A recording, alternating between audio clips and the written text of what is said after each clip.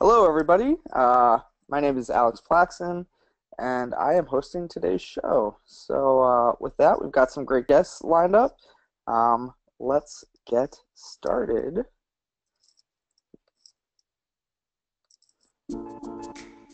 It's Wednesday at 5 p.m. Eastern, so you know what that means. It's time for another episode of Event Icons, presented by Endless Events, the show where you get to ask the icons of the events industry anything. So, you might be wondering, how do you get to ask questions? All you have to do is use the question panel on the right of GoToWebinar to submit your questions. Or you can hop on Twitter to submit your questions with the hashtag EventIcons. We'll be answering your questions live during the entire show. Before we get started, the more people we have watching, the better conversation we can have. So please help share hashtag EventIcons on Twitter and Facebook. Just tell your friends to watch at www.event-icons.com. Now, without any further delay, this is hashtag EventIcons with your hosts, Will Curran of Endless Events, Laura Lopez of Social Tables, and Brant Kruger of Event Technology Consulting.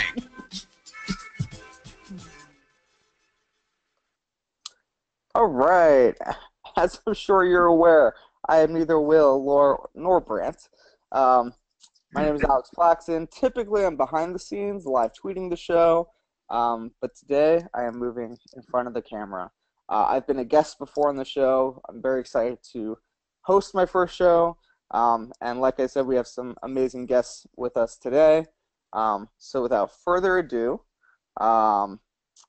let's have them introduce themselves. So first, we've got Kerem Baran, who is the co-founder and CEO at Boomset. Who's down there?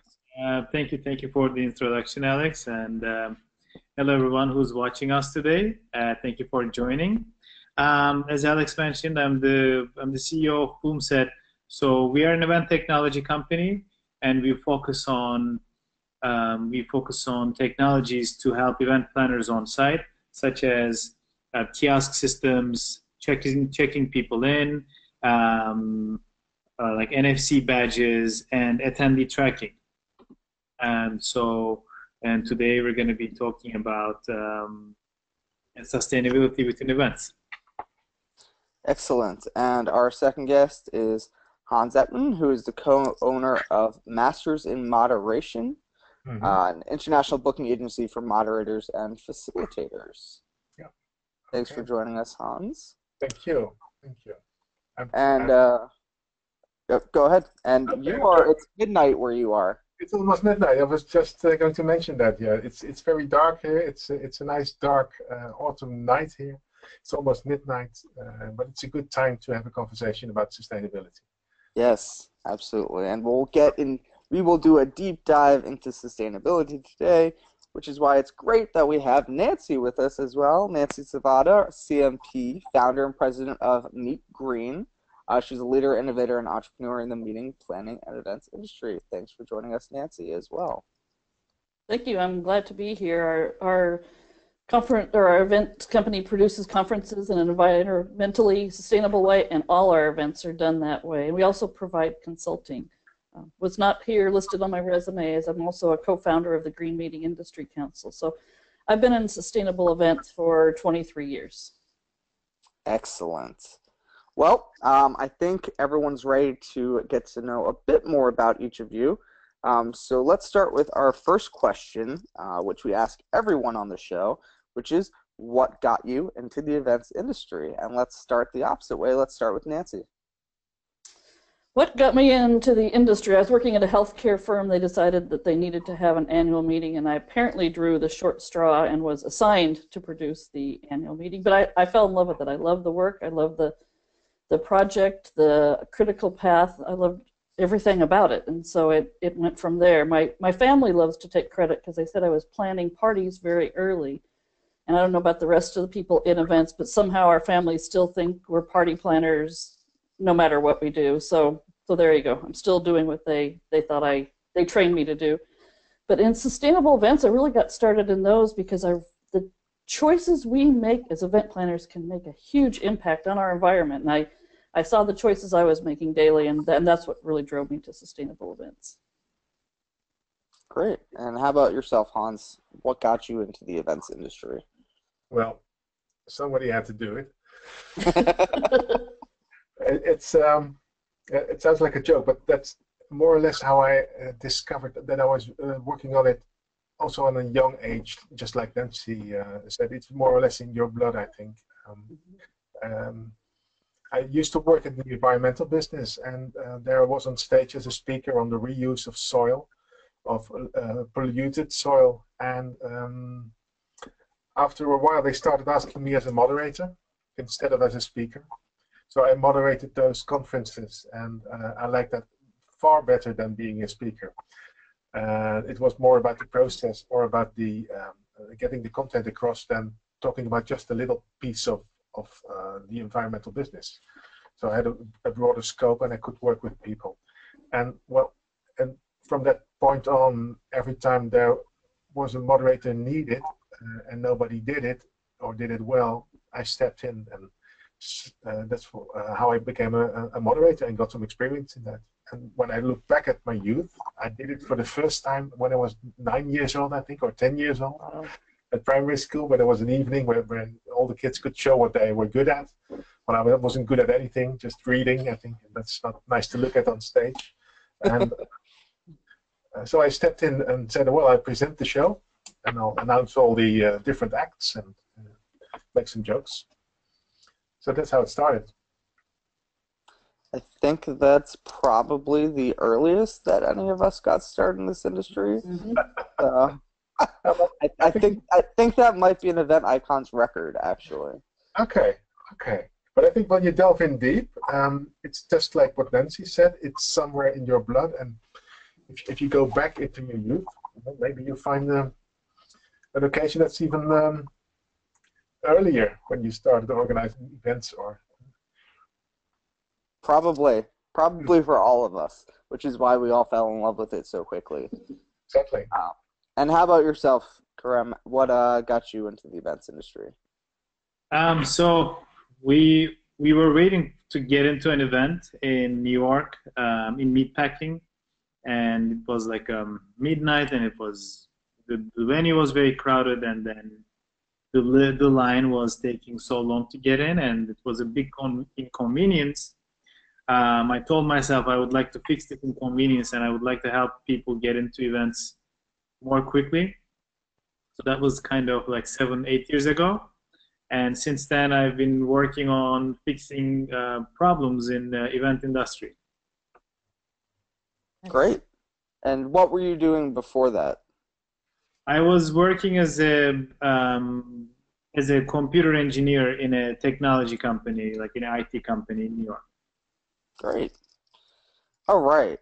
Now, back to Nancy. If you weren't in the events industry, what would you be doing?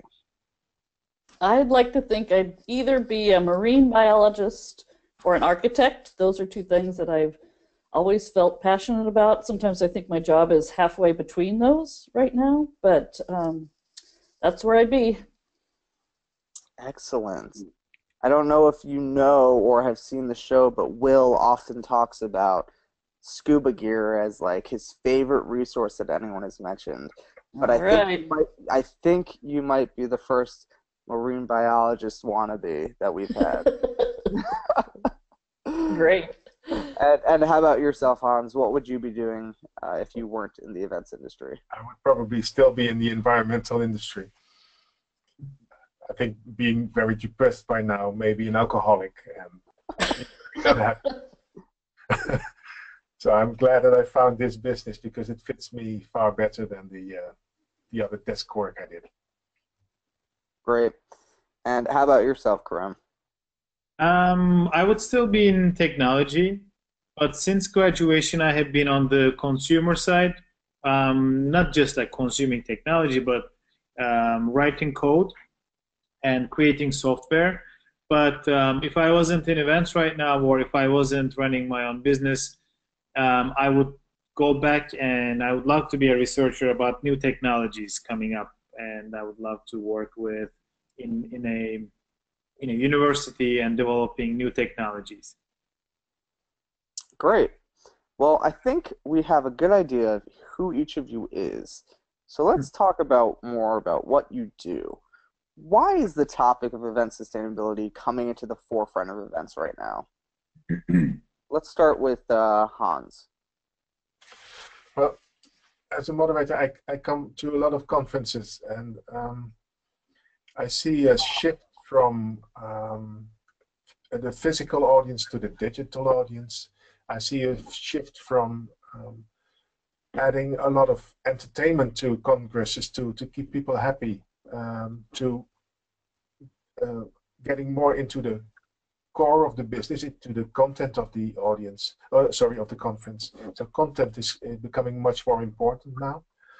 So I see all these kind of trends, all these kind of transitions, and sustainability has been something that's been put on the event industry, I think, for maybe about 10 years now. And it's growing, and I think it's changing in the latest time. It's changing from what we did. Can we do that in a sustainable way? To what we see more now. Can we be sustainable instead of do sustainable? And that's what intrigues me. And when Kerem asked me if I could join the panel, I said, well, I can tell you about all the things I see in different conferences. I'm not very influential within the conference itself because I'm just on stage being a moderator. But sometimes I get to advise my clients on all the things that they do for their conference. And there's so many aspects in which you can be really sustainable. Excellent. Kerem, on kind of bouncing off of that, you know, for you, you are more on the technology side. So what do you see with event sustainability as far as trending? You know, you've been doing this for a while now. Are you seeing any changes? Yeah. So definitely, like even when we were working with technology, even without noticing, you're helping the environment. For example, we work with a festival that used to use like welcome booklets, and like this festival has 25,000 people, and then they were giving everybody a 10-page welcome kit. So it ends up becoming like 350 pages of waste and like 350 pages of footprint. So the idea really didn't come out of sustainability. The idea came from the printing was becoming hard, because let's say you have a last minute sponsor, and then they want to be in the booklet, but all of these like 25,000 booklets are already printed. So you either need to reprint them, and now you have 700,000 pages of waste, or you try to add a page there, or you can't accept the sponsor. So, and also it became in a way that like people losing these booklets, or they have to carry them all the time with them. So instead, like we were thinking what we can do, and of course you can have an event that instead of giving somebody a booklet and telling them, hey, like this is something new for you and keep it for the next 3 days while you're drinking, while you're having fun. But instead of that, you have a phone in your pocket that you keep with you all the time, that you can have all the updates there. And then if there's a new sponsor, great, you do a push notification and say that, hey, the bar is sponsored by Heineken or like Stella. And then you see that you have the freedom, and also you're not taking all these trees because you're printing so much material. So as much as we're using the technology more often, this is like we are becoming more sustainable. And now, like not only that, we are when we see that this is really helping the event organizers to see like it's giving them a great freedom to do things digitally, and B, it's making them feel better. And now working around that, we started having the idea of not only going digital, but why don't you try to save the world? So we have different packages that we are explaining to people by, hey, like instead of using one-time wristbands, you can use reusable ones, you can use them in different events. It's both cost-effective for you and it's more sustainable.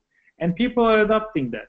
As for example, when you go to Facebook, you start seeing a lot of videos of plastic in the ocean, like the garbage land that we created as humans. So everybody has somewhere in their mind that they want to be sustainable, but they don't know how to do it.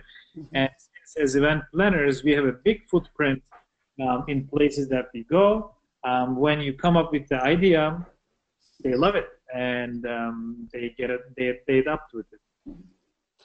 I love the idea of saving the world. I think that's important. I think it's something that particularly the millennial mindset is thinking about. Nancy, why is the topic of event sustainability coming to the forefront of events? What trends are you seeing? What are you hearing from your side of the planning side? What I'm seeing now is people aren't anymore interested in coming to lecture halls and sitting there and being talked to. It's all about the experience, right? Our events have changed so much just in the past few years. Everybody wants the experience. And the people hosting these want to look like good corporate citizens. So they can't look like good corporate citizens if they've got a garbage can full of styrofoam clamshells sitting there. People are snapping pictures. Social media has played a huge role. Now they're saying that events are windows to a company's soul. And I don't think that's ever been truer than it is today. So event organizers really are under the microscope for making their events, their experiences, their world a lot more sustainable. And I think that's great. Technology has been our friend from the start. Back in the day when exhibitor books came in these huge 3-ring binders, and now they're online, things have changed so much, but a lot of that's thanks to technology. We have quite a few technology clients, and they've been early adopters, and they've also pushed MeetGreen really to do our best and even have developed some technologies for us that we've needed to make it happen. So it's I just think it's open, out there, and transparent right now. I love that. I love that. Okay, so you mentioned a couple things. What are some of the most wasteful areas of an event, Nancy? I think that we just talked about the paper. Certainly, paper is a huge wasteful event. If you've ever been on a trade show floor after it's over and just seen the mounds of paper. So waste is huge. Really, the events industry is focusing in on food waste now. That's also a big issue. As just starting out, there's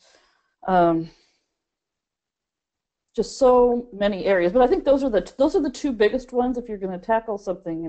Taking a look at your waste management, recycling, end of life, and that includes food.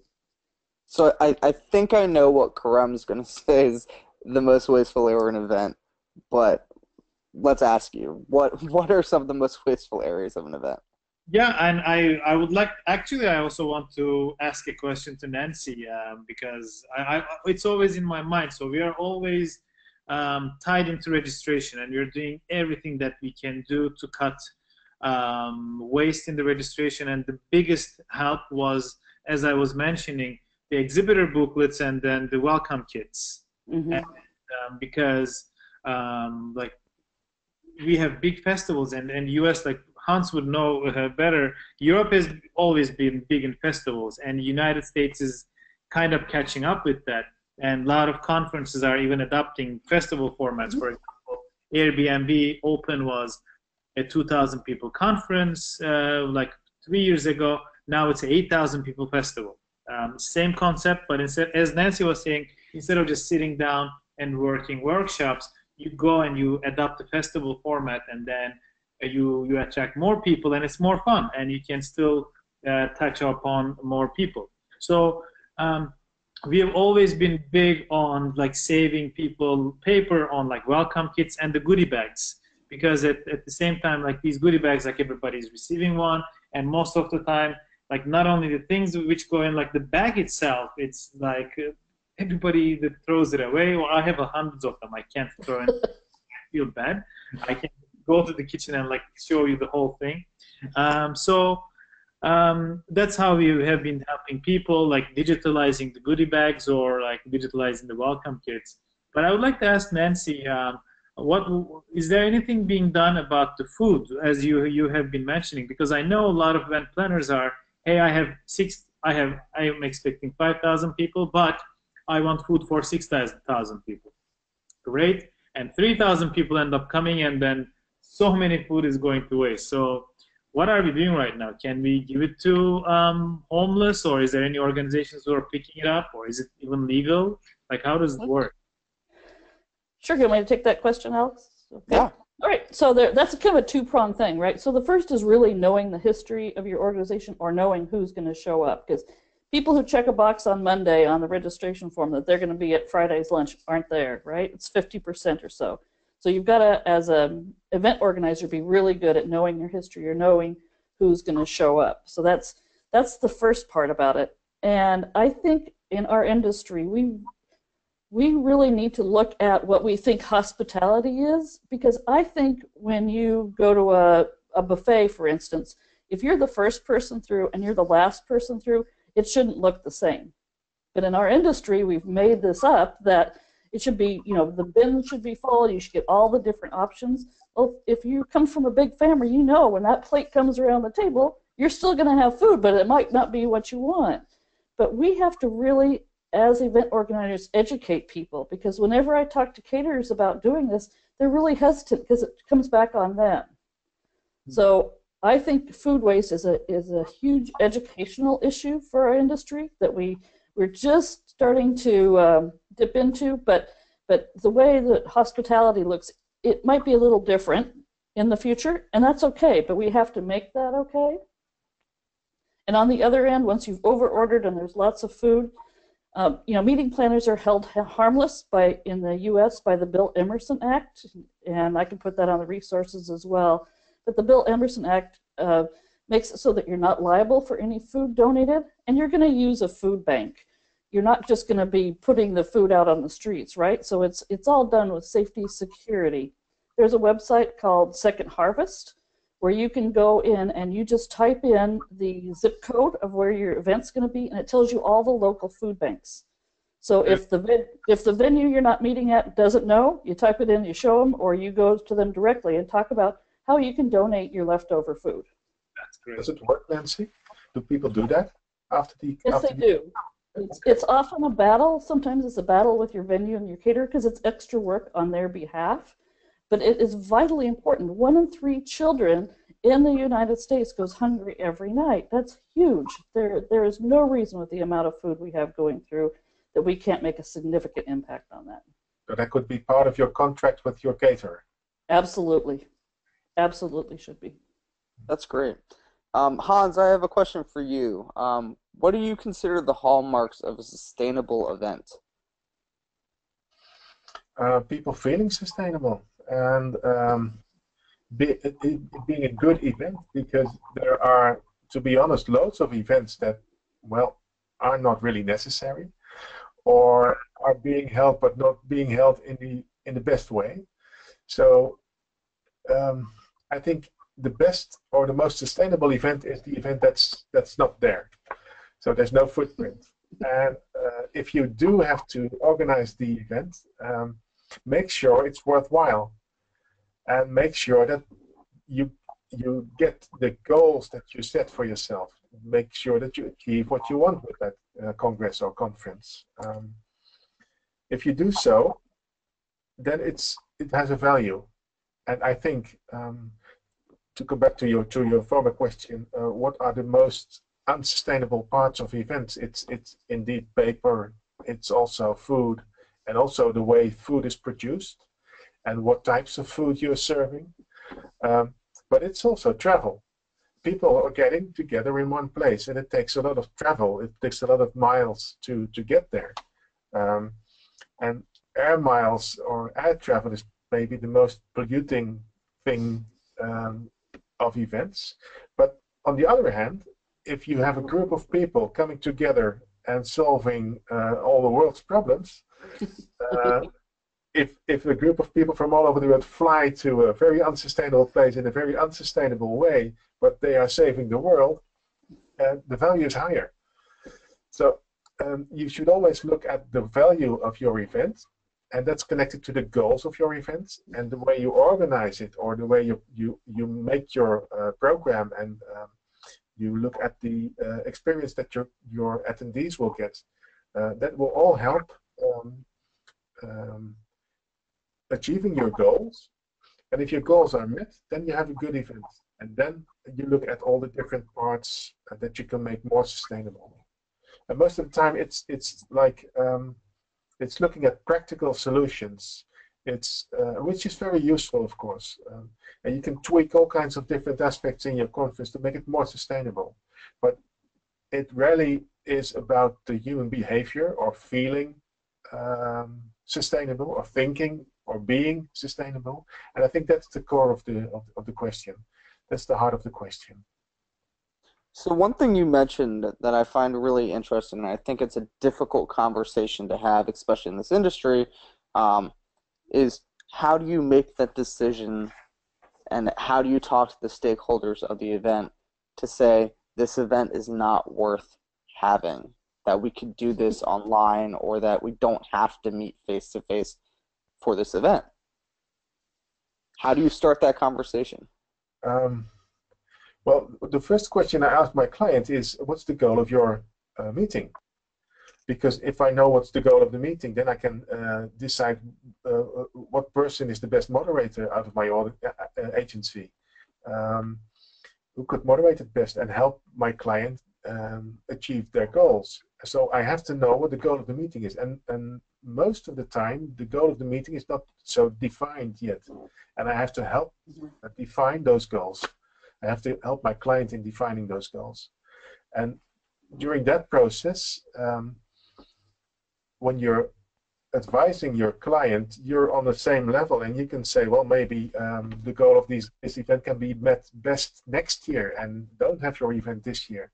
Or if the only goal of your event is getting people up to date in information, and make them have a good time, and get a team spirit, send them an email or write a book for them, and send it digitally, and organize a barbecue or a party, and don't do the event in a congress or conference form.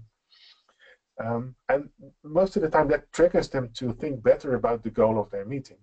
And that could mean that they change the whole nature of their meeting to get closer to that goal.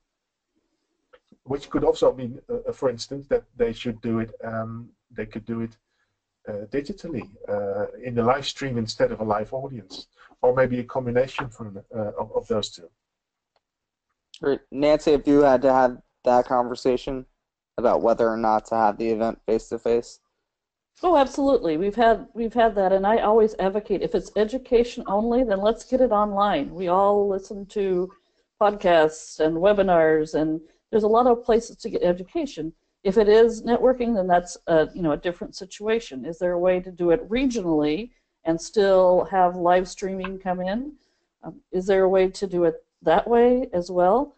I think you're right. Air travel is a huge thing that we don't want to talk about in this industry, and then planners get threatened. But I don't think it's a threat, because even if you're doing something live stream, you've got registration. You've got to get the speakers, you've got to have moderators, you still have to have all the same disciplines, whether the people are sitting in the chairs at home or whether they're sitting chairs there. So I think as an industry, we have to stop being afraid of what that looks like and embrace it. And I think we could do, with technology, we could do some very cool things, but we have to be willing to adopt it.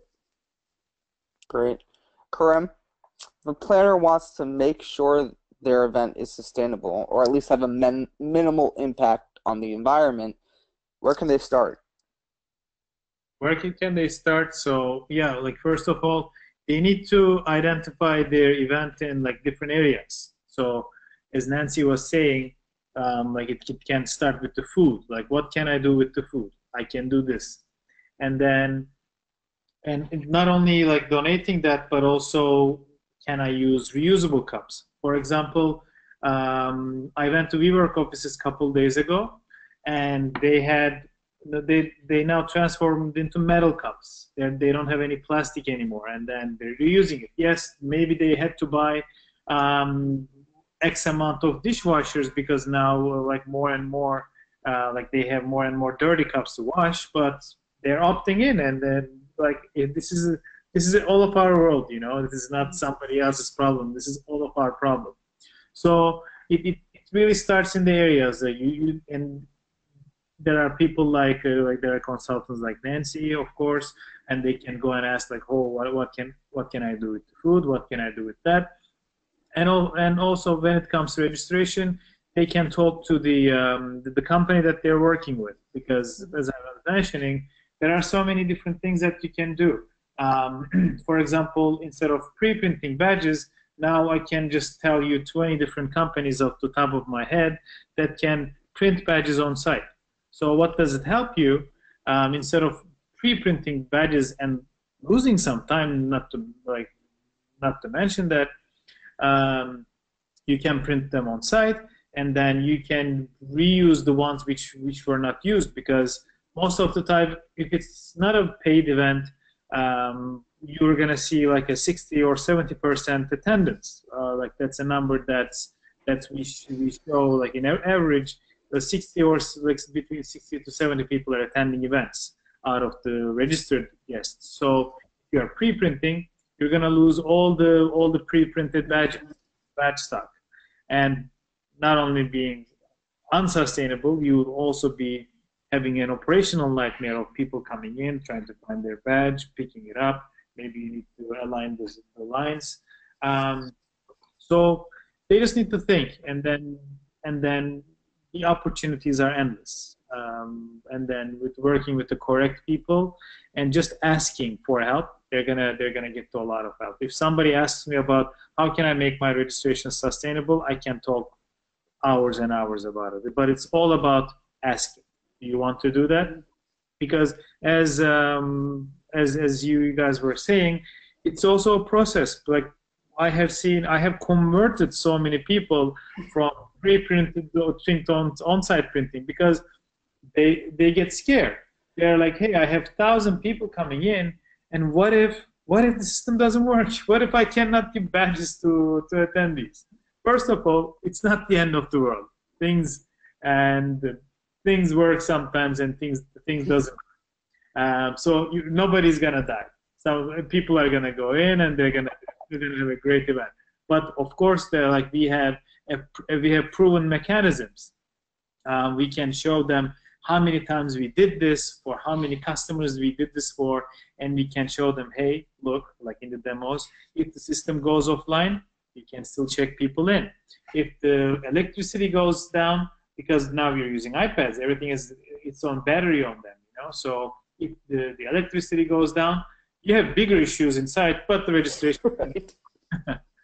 So it's all about asking, and if it's all about first what it is it's all about, you want to change yourself, and then you should just trust the technology. Do your homework well. I'm not saying, hey, come to my company and work with me. Do your homework well. Talk to some references, and just believe in the technology. It's gonna get you there. Great. Nancy, what would be your one tip for planners who want to get started? My one tip is just to get started. Yeah. I mean, so many times we look at sustainability, it's big, it's complex. I mean, even here in Portland, if you try to recycle a Starbucks cup, you got your cup, and you're standing there in front of garbage baskets and, you know, recycling bins. You got your cup, and you got the paper on the straw, then you got the straw, then you got the lid, and then you got the cup which has had coffee in it. So is it compost? Is it waste? I mean, how do we expect this to be easy? Then you start talking about sustainable seafood, and you know, it's another huge complex issue. So I just advocate for people to start somewhere. Pick one thing you want to do this year or this event, do it really well, do something that's important to your organization, and then benchmark it, measure how you did, and then report out what you were able to do, tell people your story, and then build on it in subsequent events. Because I think that so many people have not gotten started because they just think it's so big and overwhelming, and it is. If you're going to 100%, nobody's 100%. So just pick something and go, and it'll build on itself. Great. Hans, what are some trends that you're seeing from clients when it comes to moderators and facilitators and sustainability? I see sustainability come into the meeting design. And I think that's where Nancy has her wish to be an architect because she can be a sustainable meeting architect. It's building your meetings around it. And like I said, it's most of the time it's about practical solutions, but slowly the change of behavior is coming in. And you can see that in the evaluation forms that people fill in after the Congress. If it wasn't sustainable enough, you get the advice and the tips from your audience. Why not do this next year, or why not do it in that way next year? So people are really trying to help each other to be more sustainable. I totally agree with Nancy that you should maybe not try to be perfect, but you should try to do something. And there's always a compromise, I think. What I also see as a trend is that less is more. It's going from, like I said before, an eccentric movement from let's add this and let's add that to the meeting to get more experience, to get more engagement, to another transition to another movement which is more concentric, back to the basic, back to the goal of your meeting, back to what is it that we want to get out of it. So the ROI of your meeting gets more important. And then you can skip all the extra stuff and build on achieving your goal.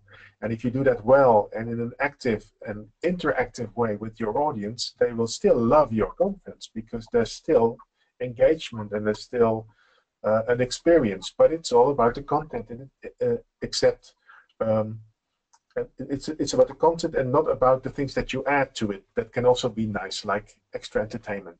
So if you add entertainment, let it add up to the goal instead of just make it an add-on. And another trend I see is that the technology is becoming really important. That technology is making the step from being such an add-on to being really important to getting to the goal of the meeting. So in the beginning, we saw these voting apps that you could use with your phone, or maybe with special devices that the app company delivered to your congress or your conference. And what we see now is that it's most it's not only used as an add-on, as a nice gadget or a gimmick to your audience, but you can really use it. And people are making are trying to make a difference between a small audience where you can do some body voting to get the same result, to larger audiences, or maybe anonymous voting, which the voting app will also give you the opportunity to do anonymous voting in small audiences. And if you have big audiences, you also need a thing like that. So I see a change in technology there. The technology is getting more important. In registration as well, in those beacon things. There's the privacy issue there.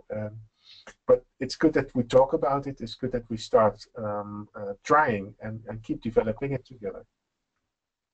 Can I add on to that? Absolutely. You know, where I think technology and the apps, I totally believe in green gamification, which is what I call it. But if the apps could have an easy plugin or be part of the apps moving forward and catch people doing things right. I know there's a couple companies that are working on it, but I'd like to see it offered more often. You know, like catch, you know, how did you get here? Take a picture of the public transportation. How did you, you know, did you bring your own cup? And, you know, what did you choose to eat? Chicken or beef? I mean, all the things, you know, let us catch you recycling. And they get points for that. And then there's a leaderboard, and people love competition, big on competition. So, I mean, the conferences I've seen this do that, people get very, very enrolled, and it's just part of the app, the conference app, so they're not downloading anything extra. And I don't see it enough, but the green gamification is really going to change as part of the experience. It's really going to change how our attendees see it, and I think it could be great fun. Way back, I forget how many years ago, Event Camp Vancouver did a green gamification. They had all this fun stuff, worked through that, and they had this one like, did you shower with a friend? And so everybody thought it was silly, and everybody was, you know, of course, picking that one. But you know, there's so many ways to make it involved in the attendee experience, and that's where I think technology should really be headed with sustainability, and there's just so many opportunities. Nancy, I'm glad you brought up technology, and I know earlier you mentioned with social media, there's this microscope on planners. Are there tools out there that planners can use to calculate if their event is sustainable or not, so that they can prove to stakeholders and their attendees that yes, we are actually doing something and it's making a difference? There are a variety of, there's not, well, we have a, to toot our own horn, we have a calculator that does calculate an event from we have a standard or a really advanced version that does calculate and measure 300 different areas in the event. Only 300? Yeah, I know. So it's kind of robust, and people are still struggling a little bit, but we don't want it to make it to a point where we're not calculating everything. So that's our problem. We might be a little ahead of the curve. But there's other things. There's paper calculators. There's the whole Earth calculator. I don't know if any of you know about that. Do you know Jim Spellows, who's in the industry? He helped develop this whole Earth calculator where you go in, you talk about the amount of food that you donated. It spits you out how many meals you will be served, and it tweets out for you. It's got some great apps that are great features that go with it. And so there's a lot of little ones, but there's really not an easy one per se, because there's standards that people follow. It gives you some frameworks. Those are pretty rigorous too, whether the ISO 20121 standards or Apex standards. Those are you don't want to do that if you're just starting out. So, but those are the frameworks people are using, and hopefully sooner or later there'll be more things designed around those. So there's little pockets of technology, but we really need the technology that enrolls people more in just doing the right thing. Great. I like the gamification idea, Nancy. Mm-hmm. Yeah, that's a great one. I'd buy it for all my clients if I can find one. Kerem, this is a philosophical question. Are there parts in an event that you think will be extinct due to it not being green or sustainable? And if so, what would those be? Extinct? That's a great question. So, wow, you caught me off guard. For example, there's a time typically at an event where you go and you register. There's open hours for registration. Do you see that potentially going away and becoming something different? Because yeah, definitely. So yeah, definitely. For example, as much as we are using our phones, for example, Hans was talking about the beacon technology. Why aren't we completely using it? Because it's not like the technology is not completely there yet. Okay, so for example, we use reusable NFC wristbands for access control. For example, you go to a festival, like there are actually like 3 or more reasons to use NFC wristbands. One is, for example, let's say there's like one of the festivals that we work with, there was a silent disco, and it was sponsored by a headphone company. Okay, so the headphone company is spending all this money, but they want to know how many people has gone inside and danced. So to be able to do that, you would tap your wristband and pick up the the headphone, and when you're walking out, again, you tap your wristband and you leave it. It helps people to keep track of how many people picked it and how many people left it back, and B, it's good for security. Another usages, like there were VIP areas. So again, your NFC wristband can tell you if you can go into a room or not. So do you have to have an NFC wristband for this? No. Like all of us have a cell phone, and we can use the beacons in there. So you can just pull your cell phone out and like tap it there, and then it can tell you like you can pair your registration with your phone. So this can do the same amount of work, so you don't even need an NFC wristband anymore. But is it ready yet? Not really. Cell phones were able to get through, the battery would go for 7 days when I was like 15 years old, Now we're struggling to get through the end of the day because it has a bigger cell, a bigger screen. It has LTE in it, so we are lucky if you don't need to plug it in till you go to sleep. So once we have cell phones where the battery is not an issue, that can be used more, because I see a lot of people. We try to do beacons in events. It's pretty easy to do technology, but what's hard is people are going and shutting down their Bluetooth because they don't want to lose, like they want their phone to work till the end of the day.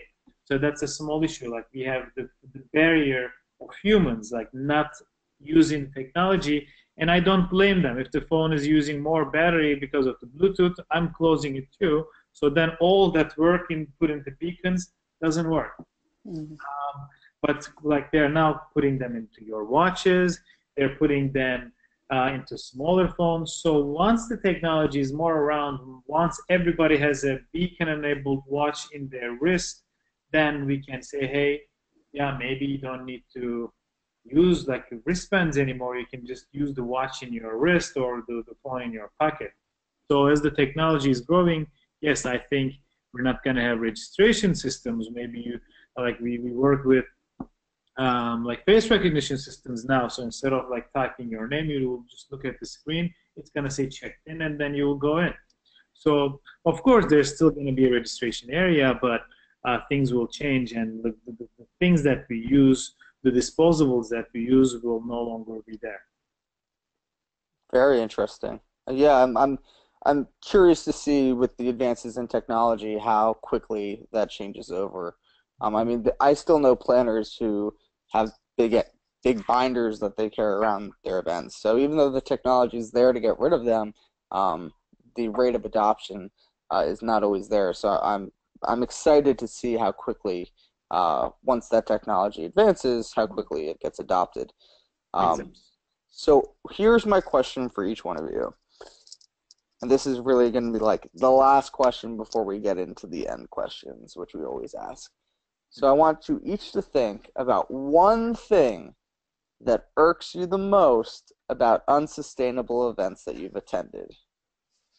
And I saw Nancy laugh, so I know she has something in mind. So we'll start with you, Nancy. Well, there's so many. It's not like one thing. I have to pick one thing. I mean, I don't want to pick bottled water because that's so easy, right? I don't want to pick styrofoam cups because that's so easy. All those things are so easy. What I really think irks me the most is when planners have choices and they just don't make the right choices, the right for the environment. There's just so many opportunities. You know, I don't want this on disposable black plastic. I want China. I don't want an unsustainable fishery. I want this, and there's and it's just the easy button sometimes, or the facility makes it easy, or whoever makes it easy. But there's, you know, it just drives me crazy when there could be some really good choices about destinations. Can you walk in your destination, or take mass transit to the airport, to shopping, to nightclubs, whatever you want to do? And they're not weighing those decisions, and that's what irks me. And so a lot of times you can't actually see what irks me, but it's an unsustainable event. But and it's there. And the opportunity was there. You know, let's use it. Let's be smart. How about you, Hans? Yeah, more or less the same thing, I guess. It's about thinking in old ways and thinking in the ways that you already saw that worked once, and think that that will work for every other opportunity that comes now and in the future. And I think that's a kind of, of course it helps you, and it helps you think and organize faster, and not necessarily better, because every time that you get a new opportunity, you can find new solutions to it. And you can help each other with that. Nancy is a consultant in being green, and Kerem is still developing new things for the market, because the market asks for it. Mm-hmm. And when you're open to new suggestions, you get better meetings, I think. To give you two examples, I like the human-to-human approach always in my meetings. And I'm not against using technology or voting technology, but if I can do body voting, I like the body voting better, because it moves your body around and it gets your blood circulation flowing, for instance. So I give you two examples of how you can do things in a human way that you usually would do with stuff. At Eventex in Dublin, you were there, Kerem. I invented, instead of a goodie bag, which is a physical goodie bag, I invented not the digital goodie bag, but the mental goodie bag. And I did a little exercise with the audience in which I had them envision all the most important things that they learned or saw or experienced during the 2 days that they were there. And I had them memorize them in a special mental technique. So if they would meet their partner at home or at the office, their colleague at the office, it would come back to them. So it was a mental goodie bag that worked in such a way that the value of the meeting would come back to them at the moment they needed it most. That's one. And the second one is you can use those badges. And next door I have this bushel of lanyards with all kinds of plastic stuff on it that says your name on it, and they tend to twirl, so you're always looking at the back of it. It doesn't really work. So I invented, you can use a big marker like this. I'm not using it at the moment because tomorrow I have a big conference and it would look a bit odd. But if you use, if you write your name on the back of your hand, and we would shake hands, you could see the back of my hand and read my name. And if we would turn the other way, I could see the back of your hand and read your name. So that's nice. a good way to meet. It's a kind of networking exercise that's really fun. I could even ask you to write my name on my hand with your pen. So it's close. The new solution is always close by, and you only have to be ready to open your mind to it, and to be able to accept new things and not think in the old ways. Great. And how about yourself, Kerem? What's the thing that irks you the most? The most is, I would say, badge holders, because yeah, I mean, I don't get it. Like,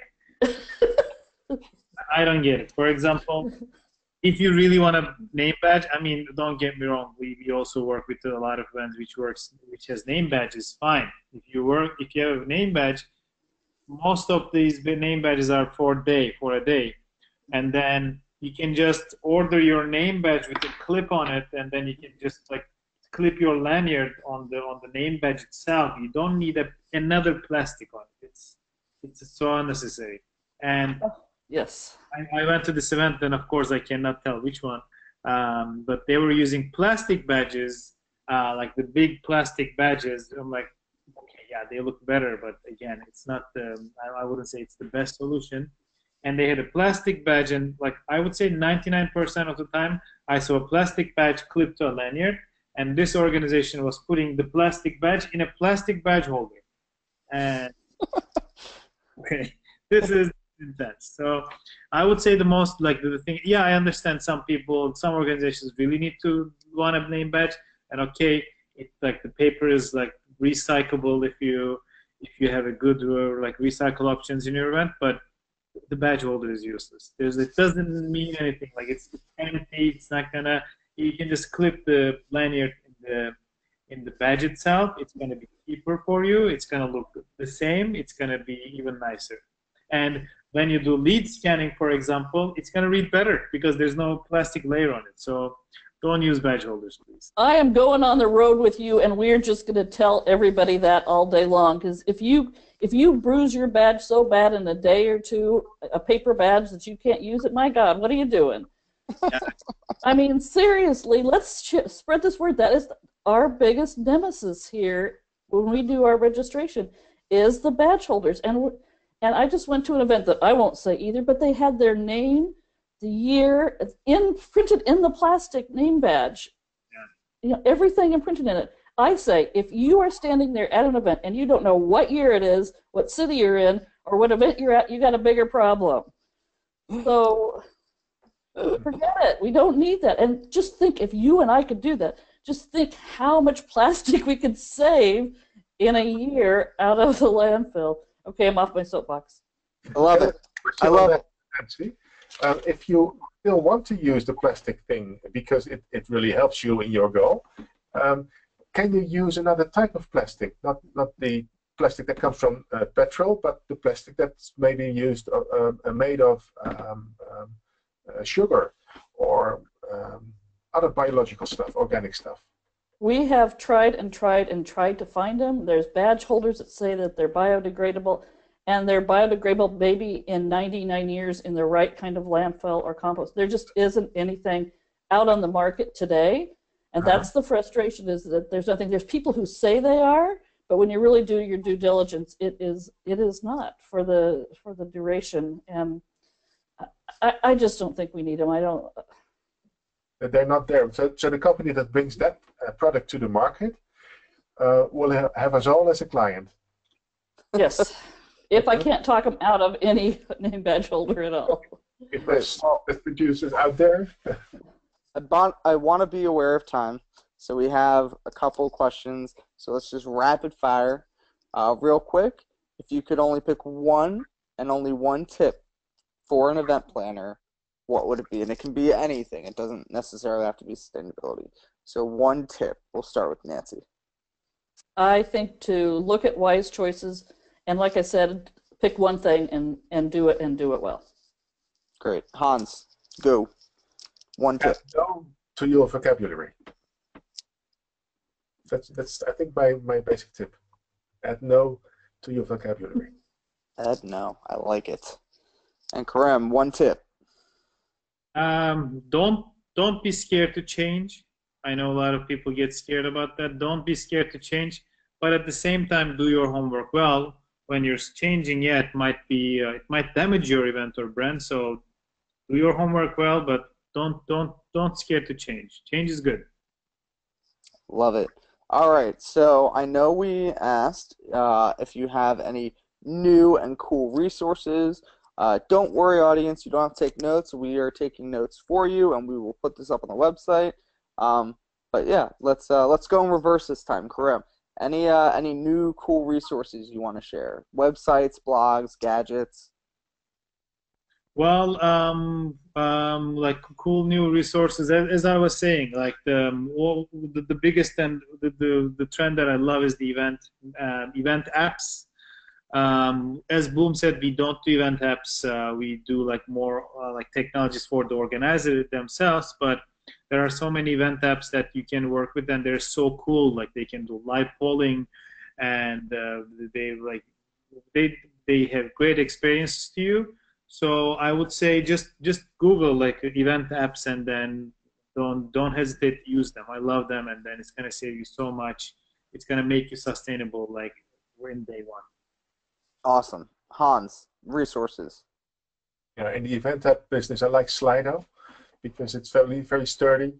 It doesn't do all the stuff that you can imagine, but what it does very well. And the people behind it know what's important during conferences.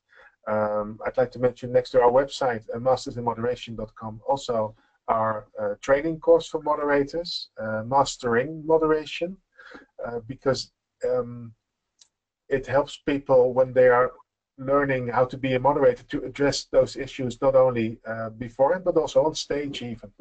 So you can talk to your audience all the way, and you can make your meetings more interactive when you're a moderator and have the be the director on stage, more or less. Great. Nancy, resources. I know you got them.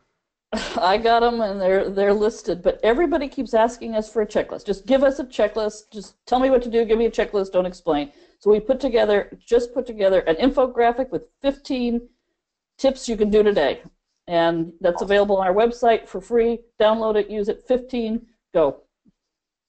Awesome. Well, thank you all for such incredible information.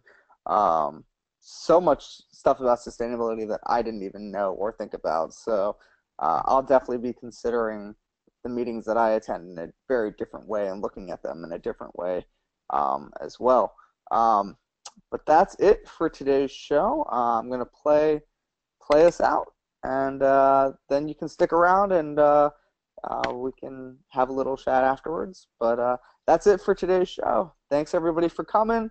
And make sure you go to event-icons.com to watch the replay or send this to anybody that you think would benefit from this information.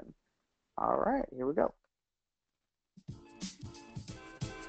Thank you for joining us for another amazing episode of Event Icons. To catch the transcription and all of the resources mentioned, head to www.helloendless.com/blog. This week's episode will be posted and available by next Tuesday. Also, let us know what you thought about this week's episode. Share your biggest takeaway and join the Twitter conversation sponsored by Alex Plaxon and Little Bird Told Media. Just tag your post with Event Icons. We'd love to hear from you. Thank you again for joining us. We'll see you next Wednesday at 5 p.m. Eastern, right here on Event Icons. Thanks, Alex.